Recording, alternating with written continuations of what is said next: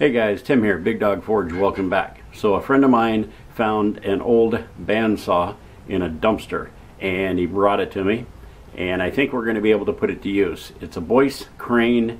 It was built 1926 to 31, 12-inch bandsaw, and we're going to try to see if we can get it up and running. It needs a little bit of work and we're going to do a series of videos as we go through that to get that thing up and running. So this is the first one. And we're going to start by trying to build a bandsaw blade for it. It takes a 77.5-inch blade, something that's not really readily available, and I don't want to spend the money to have custom blades made for it. So we're going to see if we can do something like that here in the shop. Alright, check it out guys, stick with me, should be fun, and we'll see you at the other side. Alright, bye guys. Okay guys, here's the Boice-Crane 12-inch benchtop bandsaw, and we need some 77.5-inch blades for this thing, and we're going to take a couple of old blades that busted on me that are still in good shape to test this with, and we're going to make a jig so that we can try to resize these things, because I can get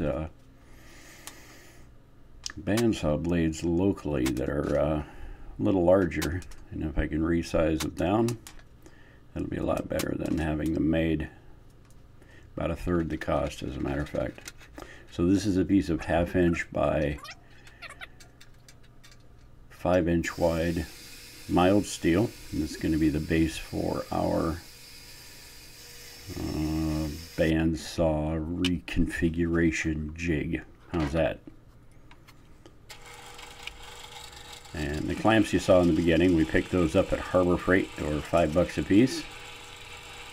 And this is a piece of scrap. And we broke a drill bit. Let's get another one. There you go. Magically grew another one there. And what we're going to do is that the footprint of those clamps has a 4-hole pattern. We're only going to put 2. All it has to do is clamp down bandsaw blades while we're working on them. So not a lot of pressure there, and we're going to save a little time here.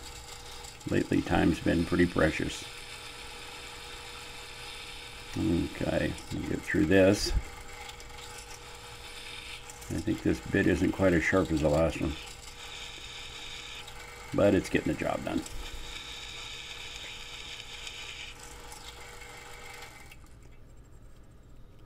Alright, I'll take the corners off this thing so it's not so sharp on the edges.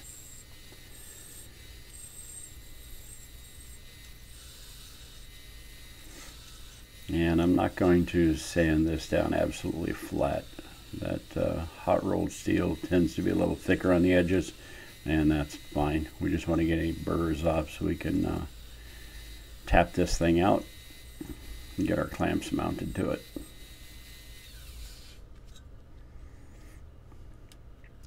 Alright, we need a guide along the edge to line our bandsaw blades up with.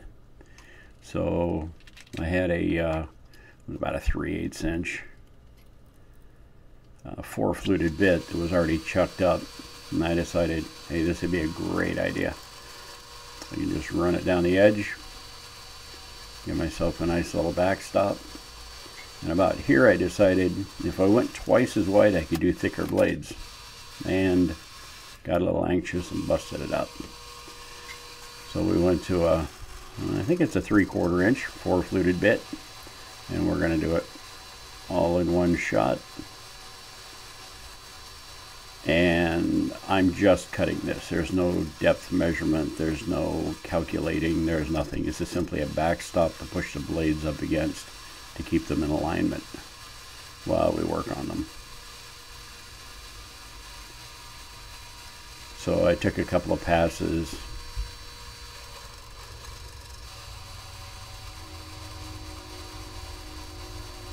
About the thickness of the thickest blade that I have in the shop, and I didn't even mic that out, so it's just sort of an eyeball thing, and it didn't come out too bad. I have to do a little cleanup,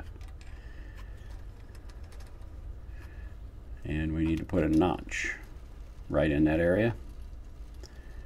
where the bandsaw blades will join. So they'll be sort of suspended in air between that. And we're going to use the same bit to just notch that all the way down, probably, I don't know, 1/8 of an inch past the little backstop we just created. And then we'll open it up a little wider than this bit. Not quite 1 inch wide.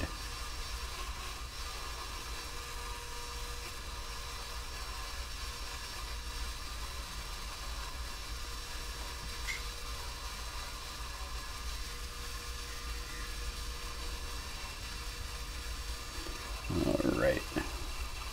We started a little off center, and so we're pulling the piece to the right, machining off just a little bit of that left hand side to make that gap a little bit wider. Give us a little more room to work with in there. Now I watched a couple of YouTube videos and I saw a couple of guys make different things like this, and I kind of took what I thought might work best for me and simplest and quickest, and sort of applied it to this. So this is not an original idea whatsoever, and I would never claim that. So just a conglomeration of different things that I saw on YouTube. And I have never done any bandsaw repair. I've always just gone out and bought new blades, but I've always had bandsaws that had things readily available for them. This guy's a little bit different, which is good. We're learning something new, and we're going to find out if this works or not. Get rid of the burrs from the tapping. Alright, we're going to put a piece of 3/4 inch square on the bottom of this, tack it in place, and weld it good across the ends. And this will allow us to clamp this thing in the vise while we're using it. Alright, those two guys go right there just like that. We got some little 1/4 inch bolts, 2 in each one. Like I said, it's not going to hold a whole lot of pressure here, but those clamp screws that are sticking in a downward direction there need to be altered. They don't have quite a large enough footprint. So I got a couple of pieces of 1/2 inch, and we're going to clamp those right down on top of a blade that we're going to be using. So they're set up pretty close. They've got a lot of adjustment in them, so it's not that crucial. And then we'll tack weld those to the end of those screws once we get them snugged up. There we go. Now we keep our blade nice and flat. See if we get a bit of a different view going here. There we go. A little more overhead. Alright, so this is a blade we're going to join together. And what we did is put a little bit of an angled scarf on the end of those so they had some surface area. Now this is flux, and this is 56% silver solder is what we're going to be using here. To silver solder these together. And that silver solder was about the cost of 1 saw blade, and I'll be able to get several saw blade repairs or reworks out of that. A bunch of them. There's quite a bit there. And like I said, this blade that I'm putting together here, it was a 64 inch from the horizontal bandsaw, and it was brand new, broke almost out of the box, right at the weld. So I had another one that was in pretty much the same shape. So I cut a chunk out of that to extend it to 77.5 inches. And we're going to put 2 solder joints on this. And we will